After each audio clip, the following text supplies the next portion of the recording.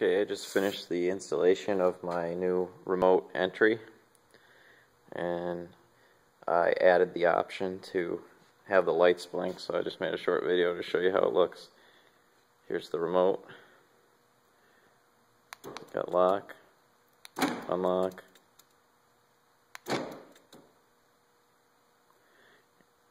there's an optional relay to do the trunk, which I just bought. I haven't installed it yet.